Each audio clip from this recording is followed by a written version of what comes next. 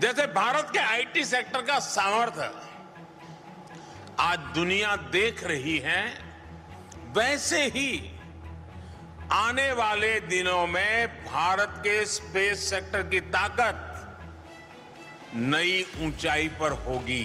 Brewing Indian space tech startup Agnikul today announced the opening of its Rocket Factory 1. It is India's first ever rocket facility dedicated to 3D printed rocket engines at scale. Agnikul, a space tech startup incubated by IIT Madras Research Park, is all set to make smaller satellite launches easier and faster. Hello everyone. As of year 2022, global space industry is $546 billion. But painfully, India shares only 2% of that. That's not a good sign for our fifth largest economy, right? Thankfully, even government is very much aware of that and implemented the final copy of historical Indian Space Policy 2023. Indian Space Policy 2023. Earlier this month, the government has approved Indian Space Policy 2023. Now, under this policy, ISRO has been asked to transfer mature systems to the industry for commercial exploitation. Honestly speaking, it is one of the cardinal reforms of the Indian space industry because of two major reforms. Firstly, ISRO will get back to its primary function of research and development in the Indian space industry and will not actively participate in the business aspect of the industry. Secondly, the policy will allow all the non-government entities to enter the Indian space industry through InSpace. InSpace will be a government agency under the Department of Space. It will be a single window facility for all the non-government entities to help them with all the legal and administrative formalities to start their business. This will not only help the nation to achieve $40 billion mark by 2030, but also yield one of the finest discoveries and innovation of the space industry. Which brings me to Agnikul Cosmos, a company which have all the right ingredients to become the pioneer of the industry, only if they tackle the biggest hurdles of the industry. So at Agnikul Cosmos, we are building small rockets or small launch vehicles that can take satellites to space on demand. Basically, we want to go to space, want anyone to go to space within a 2-week time frame. So in this episode, we'll understand the very dynamics and the economics of the space industry, how Agnikul is making their own space in the industry, the core problem of the industry, and how Agnikul's key strategies are trying to solve them. And lastly, the grey elements of the industry and how Agnikul should color down them as soon as possible to sustain in the long run. So let's begin. Bharat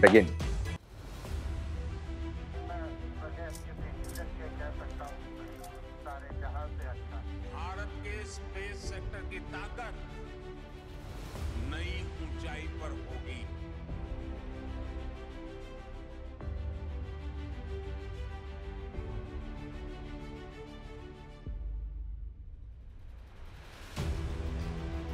So let me give you the structure we will be following in the next few minutes.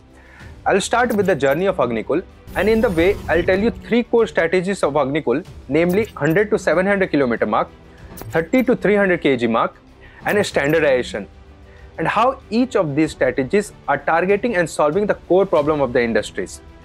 So the journey of Agnikul starts with the blurry images and the in-ciphering voices of the Doordarshan channel when India launched its first PSLVs and GSLVs into space.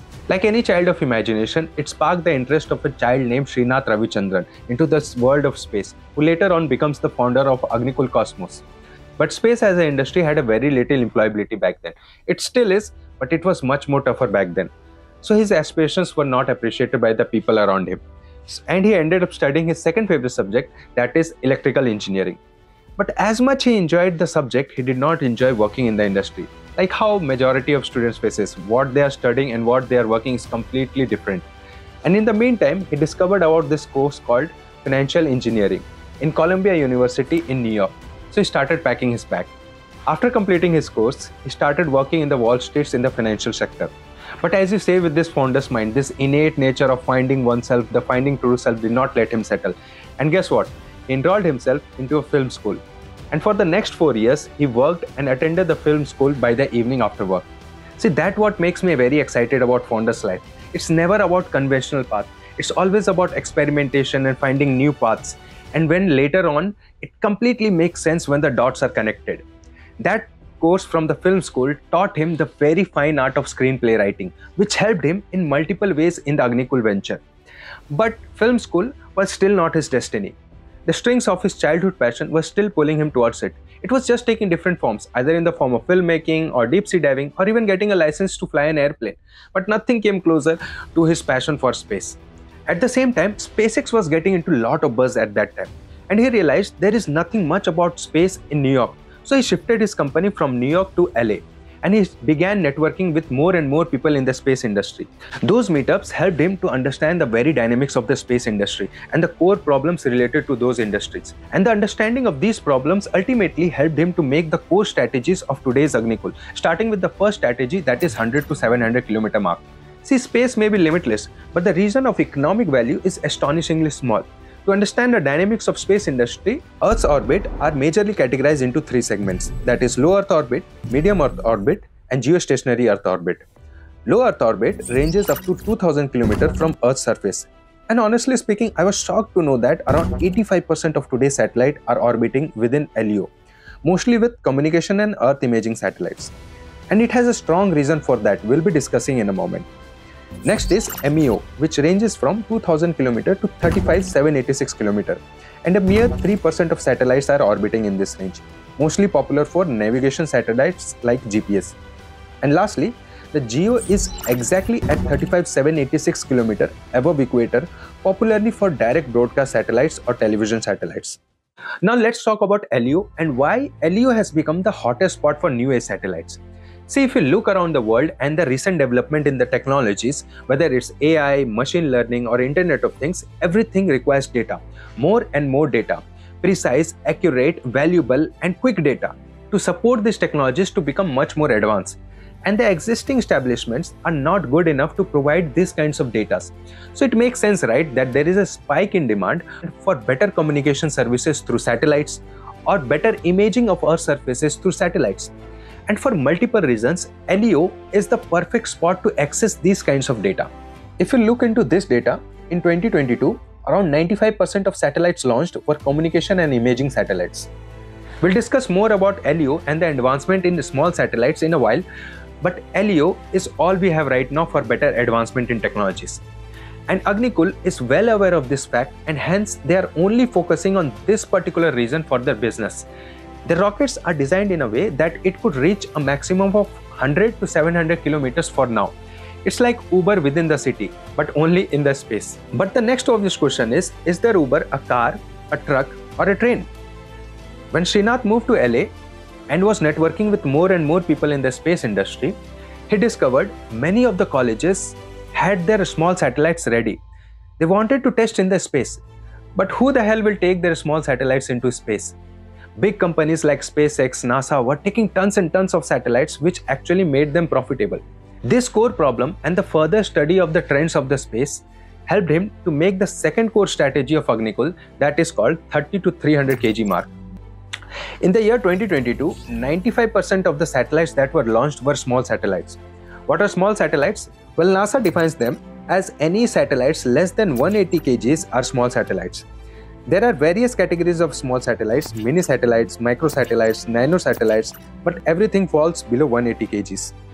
Now the question here is, why so many small satellites are being launched? Well, in single statement, due to the advancement in technology called constellations. Let's understand constellations through GPS satellites. Let's assume you are on a trip from Delhi to Chennai and you are using Google Maps to access GPS for navigation. There are around 31 GPS satellites operation in MEO right now. So at any point of travel during the journey, at least 4 satellites will give you the exact location of your device. A single satellite will be highly inefficient in providing this kind of exact location. So when multiple satellites functions collaboratively to provide more efficient service, this is called constellation. And constellations are not just limited to GPS. It even works better for 3D imaging services, better telecommunications or better internet communications and many more. So instead of putting huge chunk of a satellite into the space, companies prefer small satellite for better transportation, better efficient services, cheaper maintenance and many more other reasons. And hence, there is a huge spike in the supply and the demand of these small satellites. But what about future trend? Are small satellites even relevant in the future too? Well, looking at the trend, yes, at least in the next few decades. If you try to understand this data, small satellites market is expected to almost double by the next decade, mostly concentrated in the LEO, So to become a dominant player in the small satellite market, Agnikul is specifically focusing on the payloads of 30 to 300 kgs. So as the second core strategies, their rockets are designed specifically to carry the payloads of small satellites. We actually identified a problem that small satellites are not able to go to space in time. So we wanted to build a solution wherein within 2 weeks, anyone or any satellite can be put in space. So the products that we are building are meant to have rapid on-demand launch access, as they speak. But as a matter of fact, small satellite rockets are not new to the industry. Most of the startups and advancing nations are already gearing up with the small satellite rockets, China being on the top of that. So to differentiate in the market, Agnikul came up with their third core strategy, that is standardization. If you look into the current space industry, there is no standardization at all, either in price or time. Let's understand this problem in depth. If a company wants to send 5 tons of payload through SpaceX Falcon, the price will be something around $10,000 to $15,000 per kg. But if a company wants to send 50 kgs of payload, the price will be some arbitrary number like $100,000 per kg. Or it can even go $8,000 per kg if the flight is taking next week and there is a small slot available. But it's not just a price problem. Even if a company gets a small rocket taking off, the waiting time is so high, like 1 year or something, that the company cannot plan anything for their business. This is a serious bottleneck in the industry, and Agnikul wants to completely revolutionize this process through their standardization strategy. Let's understand their strategy, comparing it with SpaceX Falcon. Let's say a company or a college wants to send their satellite of 200 kgs into space by SpaceX Falcon. The reality is there is no clear picture of when the rocket is going to take off, what the prices will be, or will you even get a slot or not. But if a company wants to send the satellite of 200 kgs into space with Agnikul, Agnikul will be sending their satellite within 2 to 3 weeks of time.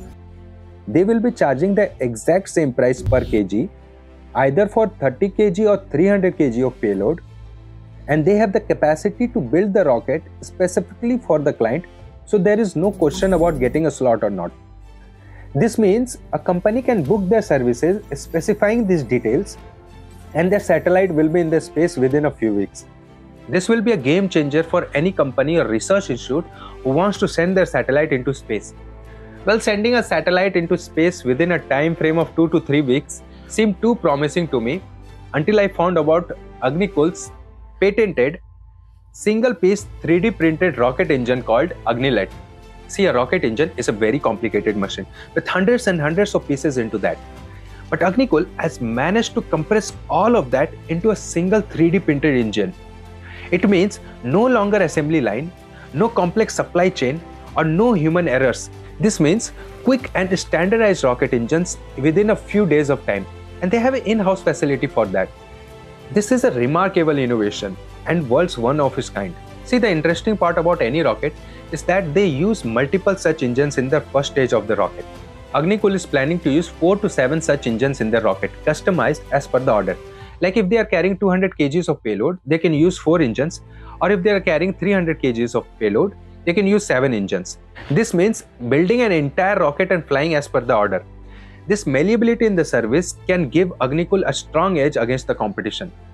But it's not as black and white as it seems.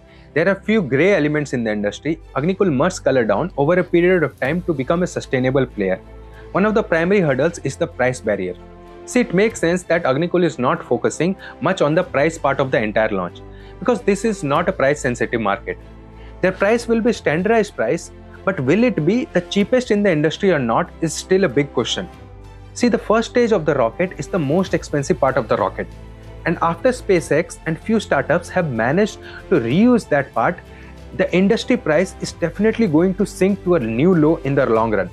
So the most important aspect of Agnikul's future strategy should be to build a technology in this aspect. But with the strong support of Indian government and ISRO in providing the right guidance and technology to these startups, we can hope best for the Indian space industry.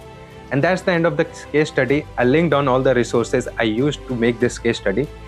And if you found anything valuable, please hit the like button and subscribe to the channel.